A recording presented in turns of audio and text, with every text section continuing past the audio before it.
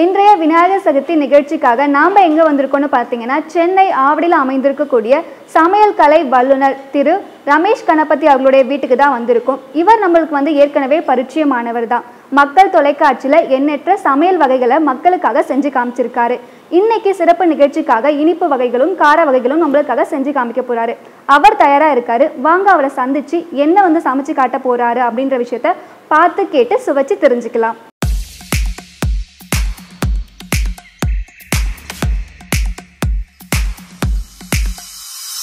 வணக்கம். வணக்கம். எப்படி இருக்கீங்க சார்? ரொம்பவே நல்லா இருக்கேன். நீங்க எப்படி இருக்கீங்க? நான் ரொம்ப நல்லா இருக்கேன் சார். விநாயகர் சதுர்த்தி அன்னைக்கு ஒரு சிறப்பு நாள்ல உங்களை சந்திக்கிறதுல ரொம்பவே சந்தோஷமா இருக்கு சார். ரொம்ப மகிழ்ச்சி. இப்போ பார்த்தீங்கன்னா நம்ம பண்டிகை ஆரம்பிச்ச காலத்துல இருந்தே பண்டிகைனாவே கண்டிப்பா ஒரு இனிப்பு இருக்கும். அந்த வகையில பார்த்தீங்கன்னா விநாயகர் சதுர்த்தி எடுத்துக்கிட்டாவே கொழுக்கட்டை முதன்மைத்துவம் வாய்ந்த ஒரு இனிப்பா இருக்கு.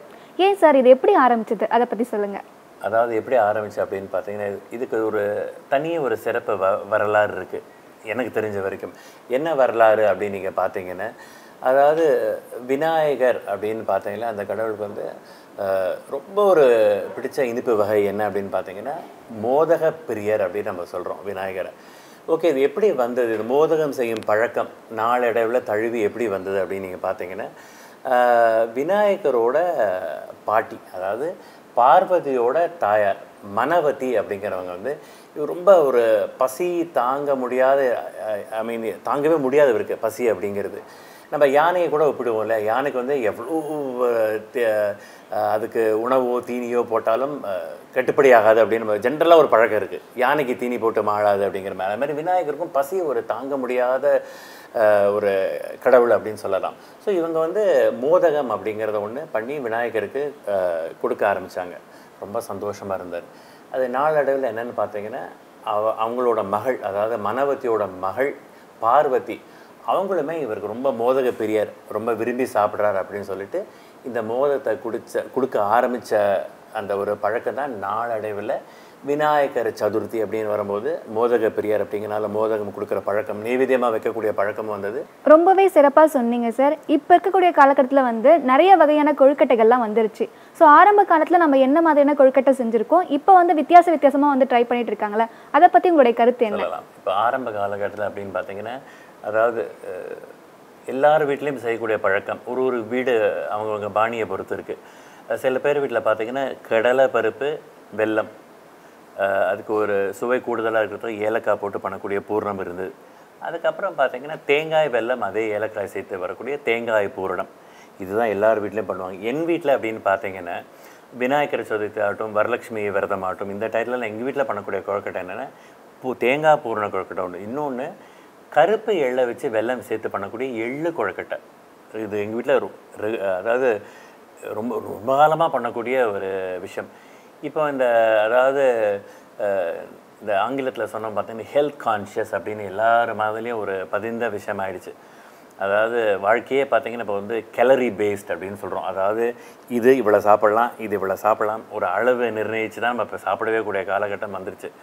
சரிங்களா? அப்படி பார்க்கப்படல நிறைய நவதானிய கொழுக்கட்டை பண்ணலாம், விதவிதமான பயிர்களை வச்சு கொழுக்கட்டை பண்ணலாம். இன்றைக்கி நான் பண்ண போகிறது என்ன அப்படின்னு பார்த்தீங்கன்னா, இந்த ரெகுலராக பண்ணக்கூடிய விஷயத்துலேருந்து மாறி சற்று கொஞ்சம் மாறி ஒரு அதாவது பசங்க சாப்பிடவே மாட்டாங்க, அவங்க எந்த விதமாக கொடுத்தா சாப்பிடுவாங்க அப்படின்னு யோசிச்சு இன்றைக்கி என்ன பண்ண போகிறேன்னா கடலைப்பருப்பு உளுந்து இதை வச்சு ஒரு கார கொழுக்கட்டையும், பச்சை பயிறு வெல்லம் சேர்த்து தேங்காய் போட்டு ஒரு இனிப்பு வகையான கொழுக்கட்டையை தான் நான் பண்ண போகிறேன். அதுக்கப்புறம் என்ன பண்ண போகிறேன் அப்படின்னு பார்த்தீங்க, இது ரெண்டு பண்ணக்கூடிய ஒரு நைவேத்தியமாக இருக்கட்டும். நிறைய பேர் வீட்டில் பார்த்திங்கன்னா ஒரு பழக்கம் இருக்குது. அதாவது கரெக்டாக நீங்கள் பார்த்தீங்கன்னா மாவோட அளவும் சரி, அந்த பூர்ணம் அளவும் சரி கரெக்டாக நம்ம பண்ணவே முடியாது. ஒன்று மாவு மிஞ்சும், இல்லாட்டி பூரணம் மிஞ்சும். பூரணம் மிஞ்சால் நம்ம சாப்பிட்றலாம், மாவு மிஞ்சால் நம்ம சாப்பிட முடியாது. நிறைய பேர் வீட்டில் பார்த்தீங்கன்னா மாவு மிஞ்சிடும். அதனால் அதை வச்சு அம்மணி கொழுக்கட்டை, ரொம்ப எல்லார் வீட்டுக்கும் எல்லா குழந்தைகளுக்கும் பிடிச்ச ஒரு அம்மணி கொழுக்கட்டை நேரம் இருந்த அதையும் நான் பண்ணி காமிக்க விருப்பப்படுறேன். ஓகே, அவ்வளோதான். ரொம்பவே சிறப்பாக 3 கொழுக்கட்டை எங்களுடைய நேயர்களுக்காகவும் நீங்கள் சிறப்பாக செஞ்சு காமிக்க போகிறீங்க அப்படின்னு சொல்லிட்டீங்க. சரி, நேரத்தை வீணாகாமல் நம்ம போயிட்டு சமைக்க ஆரம்பிச்சிடலாமா சார்? கண்டிப்பாக.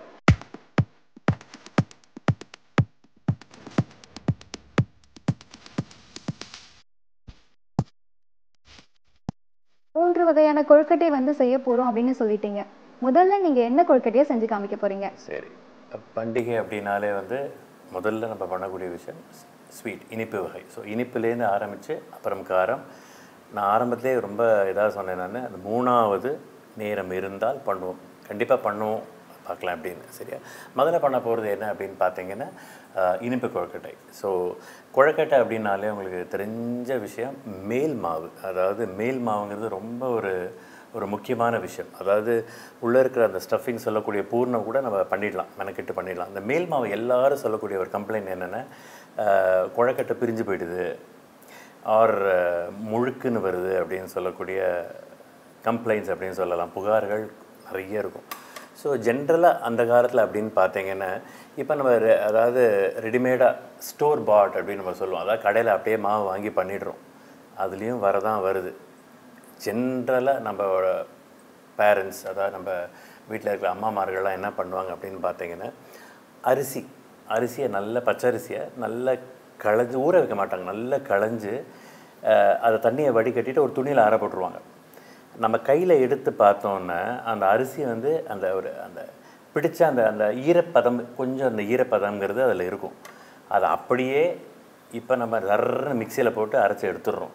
ஆனால் அழகாக அந்த உலக்கை போட்டு இடித்து அந்த மாவை ஜலிச்சு அதில் அதாவது மேல் மாவை பண்ணிங்கன்னா கண்டிப்பாக அதுக்கு உண்டான அதை நம்ம அந்த வேறுபாடை நம்ம பார்க்கலாம். அதாவது இப்போ இருக்கிற காலகட்டத்தில் பண்ணக்கூடியதும் அந்த மிஷினான ஒரு ஓட்டமான ஒரு வாழ்க்கை பணி நிமித்தம் காரணமாக அங்கேயும் இங்கேயும் ஓடுறனால டக்கு டக்குன்னு இருக்கிறத வச்சு பண்ணிடுறோம். இது பண்ணிங்கன்னா இதில் என்ன ஒரு பெனிஃபிட்னா கொழுக்கட்டை அவ்வளோ சாஃப்டாக இருக்கும். ரெண்டாவது தும்பப்பூ அப்படின்னு சொல்லுவோம், நம்ம பார்த்துருக்க மாட்டோம், வெள்ளை வெள்ளையேன்னு இருக்கும். தும்பப்பூ மாதிரி அந்த கொழுக்கட்டை வெள்ளை வெள்ளையேன்னு இருக்கும். இன்றைக்கி நான் அப்படி தான் வந்து பண்ணியிருக்கேன். அதாவது அரிசியை ஊற வச்சு உலர்த்தி இடிக்கலை, மிஷினில் கொடுத்து திருச்சி எடுத்துகிட்டு வந்திருக்கேன். நான் மிக்சிலையும் நீங்கள் போடலாம், டைம் கன்சியூமிங், அதாவது ரொம்ப நேரம் பிடிக்கும் அப்படிங்கிறனால மிஷினில் கொடுத்து எடுத்துறது. ஈரமாக அரைச்சி கொடுக்குறாங்க, அரிசி அரைச்சி கொடுக்குறாங்க, அது எடுத்திருக்கேன். கொழுக்கட்டைக்கு இன்னொன்று என்ன அப்படின்னு பார்த்தீங்கன்னா அளவு. இதெல்லாம் நம்ம பண்ணிடுறோம். எவ்வளோக்கு எவ்வளோ தண்ணி ஊற்றி கொழுக்கட்டை மாவு பண்ணணும். அதாவது ஜென்ரலாக 1க்கு 1.5 அப்படிங்கிறது சரியான விகிதம். 1:1.5. இப்போ வந்து நீங்கள் வந்து மேல் மாவு பற்றி சொன்னீங்க இல்லையா? மேல் மாவு வந்து நம்ம இடித்து யூஸ் பண்ணால் வந்து ரொம்பவே நல்லா இருக்கும், கொழுக்கட்டை நல்லா வரும்னு சொன்னீங்க. வேறு என்னென்ன மாதிரியான பொருட்கள் வந்து தேவைப்படும் கொழுக்கட்டை செய்யறதுக்கு? தேவையான பொருட்கள் என்னென்ன சொல்கிறீங்க? பச்சரிசி தான் மேல் மாவு நல்ல விளைவிளைன்னு வரும். இன்றைக்கி நான் இப்போ பயன்படுத்துறது என்ன அப்படின்னு பார்த்தீங்கன்னா பச்சரிசி. என்ன பண்ண போகிறோம் அப்படின்னு பார்த்தீங்கன்னா இப்போ பார்த்தீங்கன்னா நீங்கள் பச்சை பயிறு, வெல்லம், தேங்காய் துருவெல்லாம் வச்சுருக்கீங்களா? இதெல்லாம் எதுக்காக வச்சுருக்கீங்க? இது வந்து பூரணம். வீட்டில் இருக்கிறத வச்சு ஒரு ஆடம்பரமாக ஒரு தடால் புடாலும் பண்ணாமல் சிம்பிள் பச்சை பயிறு. இது என்ன பண்ணியிருக்கேன்னா முந்தின நாள் ராத்திரியே வந்து இதை ஊற போட்டிருக்கேன். சரிங்களா? ஊற போட்டு தண்ணியை வடித்து வச்சுருக்கேன். இன்னும் இது வேக விடலை. ப்ளஸ் நல்ல பாகு வெல்லம், தேங்காய் துருவல், மேல் மாவுக்கு பச்சரிசி, இவ்வளோ தான், வேறு ஒன்றுமே கிடையாது. இப்போது அடுப்பை பற்ற வச்சாச்சு, காஞ்சிட்ருக்கு. நான் இதில் அளந்து எடுக்கிறதுனால நான் இப்போ 2 கப் எடுக்கிறேன்னு வச்சுக்கோங்களேன். அப்போ 3 கப்பு தண்ணி கரெக்டாக இருக்கும். சரிங்களா? ஏன் கொஞ்சம் 3 கப்பு தண்ணினா 1.5 கப் மாவு சேர்க்க போகிறோம். ஏன்னா உங்களுக்கு கார கொழுக்கட்டையும் பண்ண போகிறோம், இதுவும் பண்ண போகிறோம். சரிங்களா? 3 போட்டிருக்கேன்னா அம்மணி கொழுக்கட்டையும் பண்ணி காமிச்சிருவோம். அருமையான நேர்கள், மக்கள் தொலைக்காட்சி நேர்கள், அவங்களுக்கு அம்மணி கொழுக்கட்டையும் நம்ம பண்ணிடுவோம். எங்கள் வீட்டில் அப்படின்னு பார்த்தீங்கன்னா இந்த கொழுக்கட்டைக்கு நாங்கள் பயன்படுத்தக்கூடிய ஒரு விஷயம் என்ன அப்படின்னு பார்த்தீங்கன்னா நல்லெண்ணெய். ஓகேங்களா? கொழுக்கட்டை மாவில் அந்த நல்லெண்ணெய் சேரும்போது அது ஒரு அலாதியான டேஸ்ட். நெய் அதெல்லாம் வேண்டாம், கடலெண்ணெய் வேண்டாம், நல்லெண்ணெய் அப்படின்னு பயன்படும்போது அது ரொம்ப விட போகிறதில்ல. கொஞ்சம் அந்த சுருண்டு வர்றதுக்காக இங்கே பாருங்கள், 1 சின்ன ஸ்பூனில் தான் பாருங்கள், 2. அது மாதிரி பூர்ணம், தேங்காய் பூர்ணம், இதெல்லாம் பூர்ணம் பண்ணும்போது கூட ஒரு சிட்டிகை உப்பு சேர்க்கும்போது பார்த்திங்கன்னா அதோட சுவையை தூக்கி கொடுக்கும். சிம்பிள் லாஜிக்கெல்லாம். இப்போ நல்லா தழைச்சி குவிச்சு வருதா? இப்போ என்ன பண்ண போகிறோம், எவ்வளோ கரெக்டாக சேர்த்துப்போமா? இப்போ வந்து கொஞ்சம் சிம்மில் வச்சுக்கிறேன். இப்போ தலை தட்டி தான் போடுற மாதிரி இருக்கும், கோபுரமாக போடல. 1 2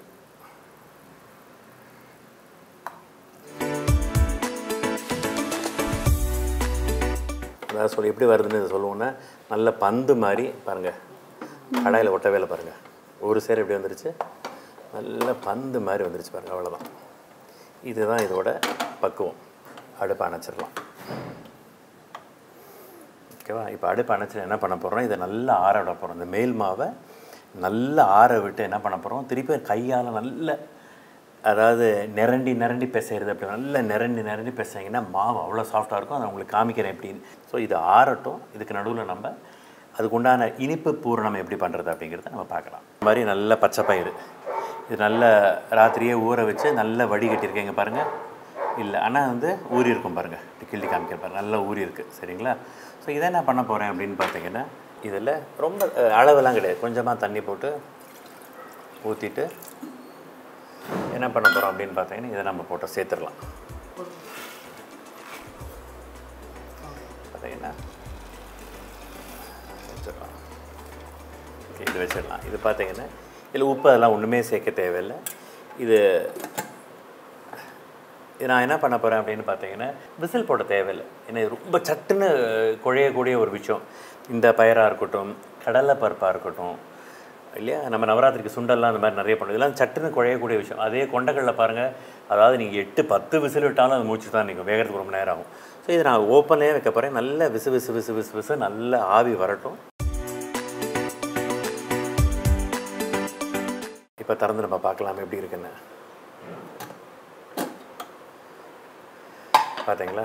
அதாவது எனக்கு சூடு பொறுக்கும். அதனால் ஓரளவுக்கு தொடர நீங்கள் அப்படியெல்லாம் கையெல்லாம் விட்டுடாதீங்க. இதை பார்த்தீங்களா உதிராக இருக்குது, குழையில.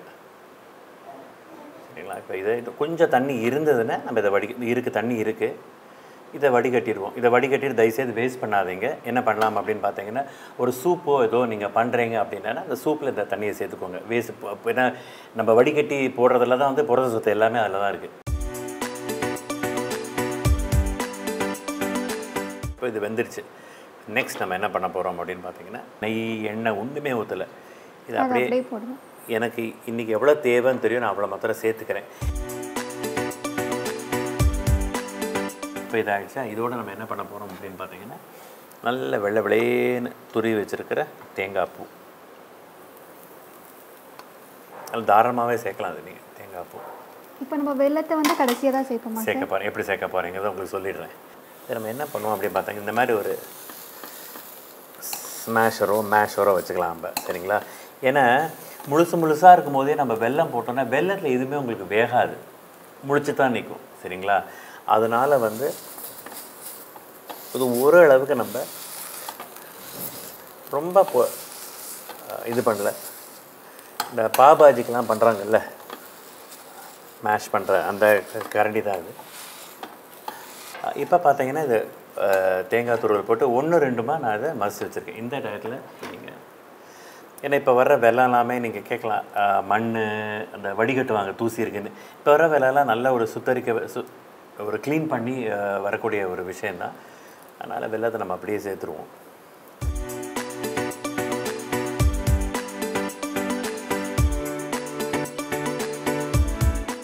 ஸோ இப்போ பார்த்தீங்கன்னா உங்களுக்கு இது குழகுழான்னு இருக்கிற மாதிரி இருக்கும். நீங்கள் ஆற விட்டிங்கன்னா நல்லா இறுகிடும். ஏன்னா நம்ம தண்ணி ஊற்றாமல் கிளறிட்டு இருக்கோம். இப்போ பார்த்தீங்கன்னா மேல் மாவு ரெடி, உள்ளே வைக்கக்கூடிய ஸ்வீட் பூரணமும் ரெடி.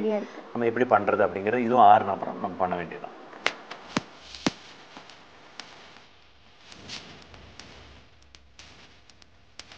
இப்போ வந்து கொழுக்கட்டைக்கான மேல் மாவும் பூர்ணமும் வந்து ஆறிட்டு இருக்கு. அதுக்கு இடைப்பட்ட இந்த நேரத்தில் வந்து நம்ம கார கொழுக்கட்டைக்கான பூர்ணம் வந்து எப்படி பண்ணலாம் அப்படின்னு பார்த்துடலாமா?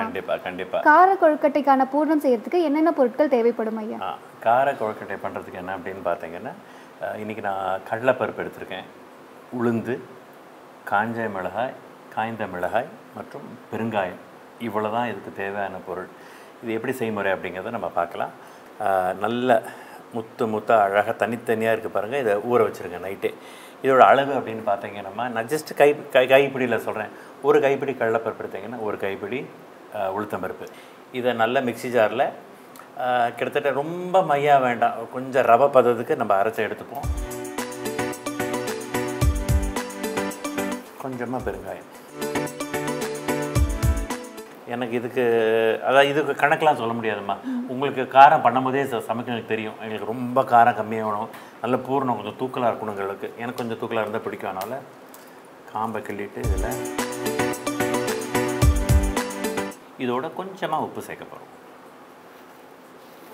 ஏன்னா மேல் மாவுக்கும் கொஞ்சம் உப்பு இருக்குது, நீங்கள் பார்த்து பண்ணணும். நீங்கள் கொஞ்சமாக தான் மேல் மாவுக்கு சேர்க்குறோம். நம்ம இது கொஞ்சமாக, இது போதுமானது. இதை நல்ல இப்போ ரவை பதத்துக்கு நம்ம அரைச்சி எடுத்துருவோம்.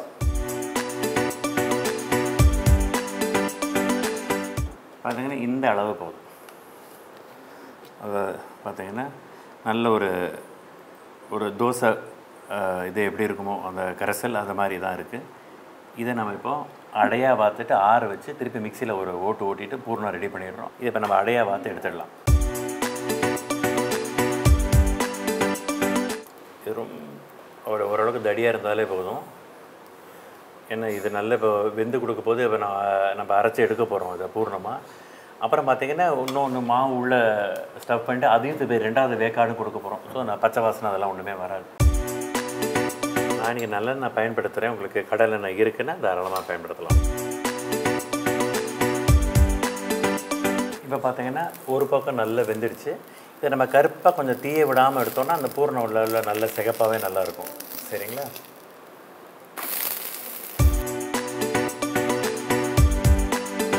இப்போ இது உங்களுக்கு தேவைன்னா இதில் நீங்கள் வந்து தேங்காய் துருவலை சேர்த்துக்கலாம். அரைக்கும் போதே நல்ல அது ஒரு தனி ஃப்ளேவர் கிடைக்கும். எல்லாம் நம்மளோட இஷ்டம்தான். இது நல்லா வெந்ததுக்கப்புறம் இதை வந்து நம்ம கட் பண்ணி அரைக்க போகிறோம். இது நல்லா இப்படி கையாலே பிச்சு போட்டாலே போதும். சப்பாத்தி பிச்சு போடுற மாதிரி, பரோட்டா பிச்சு போடுற மாதிரி ஆற மிக்சியில் போட்டிங்கன்னா அந்த மிக்சியில் விப்பர் மோடுன்னு ஒன்று இருக்கும். அதாவது அரைச்சிடக்கூடாது. அரைச்சனா உங்களுக்கு திருப்பி மாவு மாதிரி ஆகிடும், பந்து மாதிரி, சப்பாத்தி மாதிரி. அந்த விப்பர் மோடுன்னு ஒன்று இருக்கும். அதை கிரங்குன்னு அப்படி திருப்பி அந்த விப்பர் மோடில் விட்டனால அழகாக உங்களுக்கு பூ மாதிரி வந்துடும். இப்போ பார்த்திங்கன்னா இதோ நல்லா உங்களுக்கு ஆகிடுச்சு. இதை நம்ம ஒரு பிளேட்டில் மாற்றிடலாம்.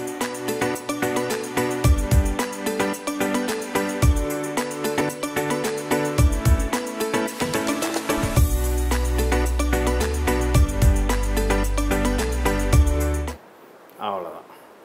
இந்த மோடு உங்களுக்கு சரியான மோடு.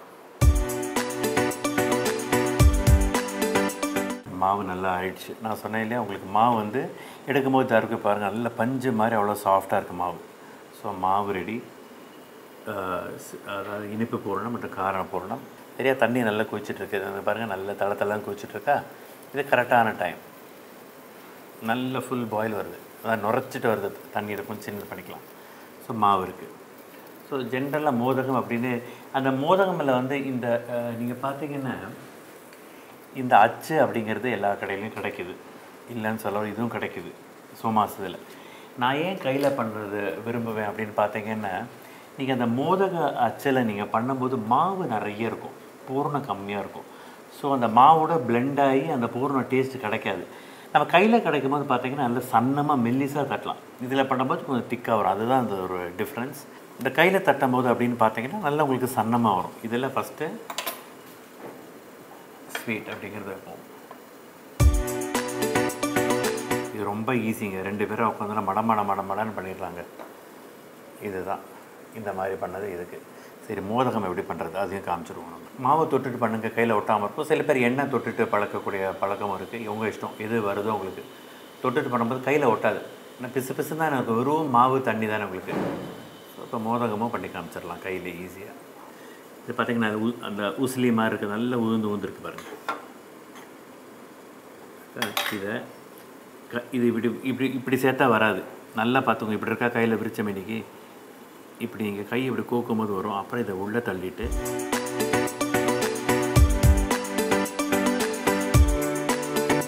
அழகாக, அதாவது இனிப்பு குழக்கட்டை மற்றும் கார குழக்கட்டை வாழை இலையில் வச்சுருப்போம். ஏன் வாழை இலையோட இது என்னன்னு சொல்கிறேன். நீங்கள் போளி அப்படிலாம் பார்த்தீங்கன்னா நம்ம வாழை இலை தட்டிட்டு நம்ம தோசை தவாவில் திருப்பி போடுவோம். சரிங்களா? அது அந்த வாழை இலையில் அந்த பட்டு வர ஆவி, அந்த போளி டேஸ்ட்டே வேறு தாம்மா. நீங்கள் என்ன வேணால் சொல்லுங்கள். இப்போ நான் என்ன பண்ண போகிறேன் அப்படின்னு பார்த்தீங்கன்னா, ஒரே வேக்காட்லேயே செஞ்சு காமிப்பேன் அப்படிங்கிறதுக்காக கார குழக்கட்டையே கீழே வைக்கிறேன். சரிங்களா? அதுக்கு மேலே மோதகம் வைக்கிறேன். ஏன்னா மோதகம் வச்சுட்டு மேலே ஜென்ரலாகவே நீங்கள் ஒரே இடு வைக்கும்போது இன்னொரு சின்ன டிப்ஸு, இந்த மோதகத்தை மேலே வைங்க, காரத்தை கீழே. ஏன்னா காரம் வந்து ஃப்ளாட்டாக பண்ணியிருக்கேன், அமுங்காது. நீங்கள் மோதகத்தை கீழே வச்சுட்டு மேலே இன்னொரு பிளேட் வைக்கும்போது மோதகம் சப்பையாயிடும். அதனால் மோதகத்தை மேலே வைக்கிறது பெட்டர் நீங்கள் ஒரே வேக்காடு கொடுக்கும்போது. இப்போ காரம் வச்சாச்சு, இதுவும் வச்சாச்சு. ஒரு இட்லி பானையில் எடுத்து மூடிடுவோம். 3லேருந்து 5 நிமிஷம் சிம்மில் வெந்துட்டோம். அது திறந்தோடனே ஆவி நல்லா குப்பு நடிக்கும். அந்த வாழையில ஸ்மெல்லோடு வரும். அப்புறம் எடுத்து அழகாக பரிமாற வேண்டியதான். இப்போ பார்த்தீங்கன்னா கிட்டத்தட்ட ஒரு 3 நிமிஷத்துல 5 நிமிஷம் வரைக்கும் உங்களுக்கு வெந்துருச்சு. நல்ல ஆவியும் வருது. இப்போ திறந்தா தெரியும் நம்மளுக்கு ஆவி எப்படி வருதுன்னு பாருங்க. நான் அந்த இட்லி பாத்திரத்தை மேல் மூடியை கழட்டிட்டேன். நான் சமயத்தில் என்ன அது கொழுக்கட்டை வைக்கும்போது இட்லிக்கு அது வேறு விஷயம். இதை மேலே அந்த நாப் வரும். அந்த கழட்டினால என்னென்னா அது குழையாது உங்களுக்கு. அதனால் கட்டியிருக்கு. இட்லி வேணுங்கிறப்ப அந்த நாபை நீங்கள் வச்சுக்கலாம். அருமையாக இன்னொன்றுமா இது வந்து உங்களுக்கு பார்த்தீங்கன்னா இது வெந்திருக்கு அப்படிங்கிறதுக்கு இன்னொரு என்ன அடையாளம் பார்த்தீங்கன்னா அந்த இதெல்லாம் பாருங்கள் பளபளன்னு இருக்கும். அந்த மாவெல்லாம் கிளாஸின்னு அப்படின்னு சொல்லுவோம். ஷைனிங்காக இருக்கும்போது நல்லா வெந்திருக்குன்னு அர்த்தம். இப்போ அடுப்பு அணைச்சிடலாம். அணைச்சிட்டு நெய்வேத்தியம் வைக்க வேண்டியதான். இப்போ பார்த்தீங்கன்னா வந்து நீங்கள் வந்து இனிப்பு கொழுக்கட்டை கார கொழுக்கட்டை எப்படி செய்யறதுன்னு வந்து செஞ்சு காமிச்சிட்டீங்க. அதுக்கப்புறம் மீந்து போன மாவில் வந்து அம்மணி கொழுக்கட்டை செய்யலாம் அப்படின்னு சொன்னீங்க இல்லையா, அது எப்படி செய்யறது அதை பற்றி சொல்கிறீங்களா? அதாவது இந்த அம்மணி கொழுக்கட்டை பண்ணும்போது என்ன பார்த்தீங்கன்னா இருக்கிற கொழுக்கட்டையை அது நல்லா இருக்கும் டேஸ்ட். அதை விட்டுட்டு இதுக்கு போட்டி போட ஆரம்பிச்சிருவாங்க. ஏன்னா அதோட இது வந்து ரெட்டிப்பு சுவையாக இருக்க போகுது. அம்மணி கொழுக்கட்டை செய்யறதுக்கு என்னென்ன பொருட்கள் தேவைப்படும் அதை பற்றி சுலுவான விஷயமா. ஏற்கனவே ஏதாவது பார்த்தீங்கன்னா அந்த அந்த மாவில் நம்ம உருட்டி வச்சுருக்கோம் சின்ன சின்ன கொழுக்கட்டையாக. கடுகு தாளிக்க, பெருங்காயம், மஞ்சத்தூள், தேங்காய் துருவல், எண்ணெய், இதுக்கு தேவையான அளவு உப்பு சேர்க்கப்படும். இதுக்கும் நான் நல்லெண்ணெய் தான். கொஞ்சம் டேஸ்ட்டு வேணும் அப்படின்னா நல்லெண்ணெய் ஒரு 3 ஸ்பூன் சேருங்க. கொட்டலில் பார்த்தீங்களா 3 ஸ்பூன் தான். சொன்ன பிரகாரம் 3 ஸ்பூன் தான்.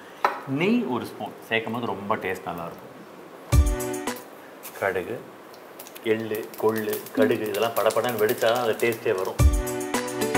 ஏற்கனவே நம்ம குட்டி குட்டியாக உருட்டி வச்சுருக்க அந்த கொழுக்கட்டையை இதில் சேர்ப்போம். அந்த மாவில் கொஞ்சமாக தான் உப்பு சேர்த்துருக்கோம். கொஞ்சமாக உப்பு சேர்ப்போம் திருப்பி. ஏன்னா வந்து இதுக்கு நான் என்ன பொடி காரத்துக்கு சேர்க்க போகிறேன்னு நான் சொல்லிடுவேன். மேலே கொஞ்சம் மஞ்சத்தூள், போதுமான அளவு, கண்டிப்பாக பெருங்காயத்தூள்,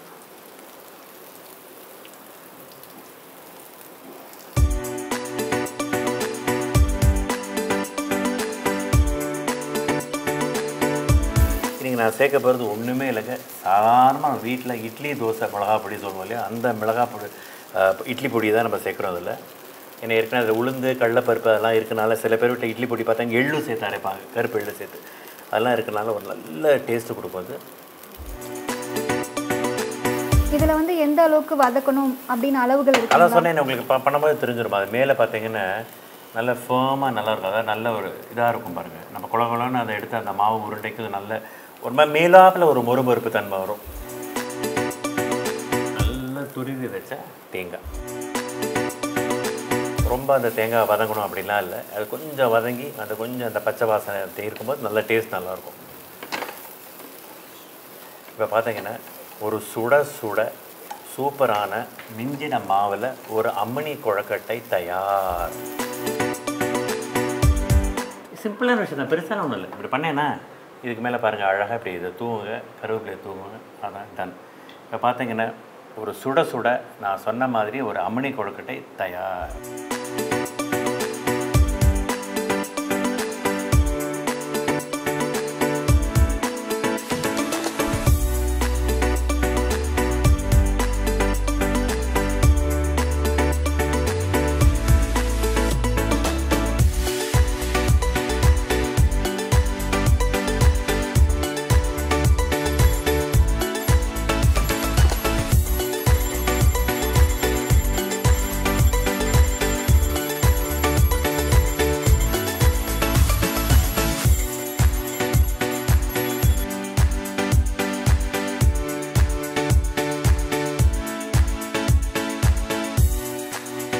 இப்போ பார்த்தீங்கன்னா இந்த விநாயகர் சதுர்த்தி ஸ்பெஷல் அப்படின்னு ஒரு கார கொழுக்கட்டை, ஒரு இனிப்பு கொழுக்கட்டை, அப்புறம் அந்த மீதமான மிஞ்சின மாவில் ஒரு ரொம்ப ஒரு சுவையான ஒரு டேஸ்டியான ஒரு அம்மணி கொழுக்கட்டை பண்ணியிருக்கோம். இப்போ நான் இதை நீங்கள் உங்கள்கிட்ட கொடுக்குறேன். நீங்கள் சுவைச்சு பார்த்துட்டு நம்ம நேயர்களுக்கு, நம்ம அன்பார்ந்த மக்கள் டிவி நேயர்களுக்கு எப்படி இருக்குன்னு 3 கொழுக்கட்டையுமே வந்து செஞ்சு கடவுள்கிட்ட நெய்வேத்தியம் பண்ணிவிட்டு இப்போ வந்து என் முன்னாடி இருக்குது. முதல்ல வந்து நான் இனிப்பு கொழுக்கட்டையை வந்து சுவைச்சு காமிக்கிறேன்.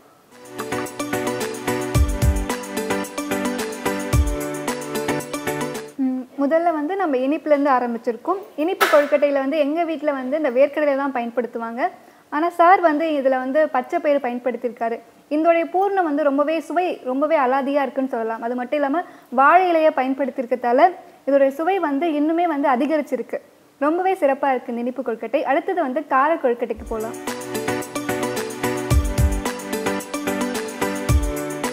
கார கொழுக்கட்டையில் வந்து நெய் சேர்த்துருக்கோம். அது மட்டும் இல்லாமல் காஞ்ச மிளகாய் சேர்த்துருக்கோம். இதில் வந்து நீங்கள் வந்து பச்சை மிளகாய் சேர்த்தா இன்னுமே சுவை நல்லா இருக்கும் அப்படின்னு சொல்லிட்டு சார் சொன்னார். ஸோ இந்த கொழுக்கட்டை வந்து ரொம்பவே சிறப்பாக இருக்குது. நீங்கள் வந்து பச்சை மிளகாய் பயன்படுத்தினாலும் நீங்கள் பயன்படுத்தலாம். ரொம்பவே வந்து கார கொழுக்கட்டையுமே சூப்பராக இருக்குது. அடுத்ததாக வந்து கடைசியாக அம்மணி கொழுக்கட்டை, அதாவது கொழுக்கட்டை மாவு மீந்துருச்சுன்னா செய்யக்கூடிய அம்மணி கொழுக்கட்டை எப்படி இருக்குன்னு நான் வந்து டேஸ்ட் பண்ணி பார்க்குறேன். நான் இனிப்பு கொழுக்கட்டை கார கொழுக்கட்டை ரெண்டுமே சாப்பிட்டேன். அதை விட அம்மணி கொழுக்கட்டை வந்து ரொம்பவே சாஃப்டாக இருக்குது, ரொம்பவே வந்து மென்மையானதாக இருக்குது. இந்த கொழுக்கட்டை பார்த்திங்கன்னா வந்து கிட்டத்தட்ட உருளைக்கிழங்கு பொரியல் மாதிரி இருக்குது சார். உருளைக்கிழங்கு பொரியல் கூட குழந்தைகிட்ட சொல்லி கொடுத்தா கூட இந்த உருளைக்கிழங்கு பொரியல்னு சொல்லிட்டு குழந்தைங்க வந்து அழகாக சாப்பிட்ரும். 3 கொழுக்கட்டைகள், ஒவ்வொரு கொழுக்கட்டையுமே வந்து ஒரு வித்தியாசமான ருசியில் வந்து சிறப்பாக நம்மளுக்காக செஞ்சு காமிச்சிருக்காரு. விநாயகர் சதுர்த்தி அதுவுமா வந்து 3 கொழுக்கட்டைகள் சிறப்பாக வந்து செஞ்சு காமிச்சிங்க. அது மட்டும் இல்லாமல் நிறைய டிப்ஸ் சொன்னீங்க. சமைக்கும் போது இதெல்லாம் பயன்படுத்தலாம், இதெல்லாம் பயன்படுத்தக்கூடாது. அது மட்டும் இல்லாமல் இதில் வந்து பச்சை பயிறு அது மாதிரி ஹெல்த்தியான விஷயங்கள் தான் நம்ம வந்து பயன்படுத்தியிருக்கோம். மக்களுடைய ஆரோக்கியத்தில் வந்து முக்கியமாக கவனம் செலுத்தி மக்களுக்கு தேவையான பயனுள்ள வகையில் வந்து கொழுக்கட்டை வந்து எங்களுக்காக செஞ்சு காமிச்சிருக்கீங்க. விநாயகர் சதுர்த்தி நல்வாழ்த்துக்கள் சார். உங்களுக்கும் விநாயகர் சதுர்த்தி நல்வாழ்த்துக்கள் மற்றும் மக்கள் டிவி நேயர்கள் அனைவருக்கும் மனமார்ந்த விநாயகர் சதுர்த்தி நல்வாழ்த்துக்கள்.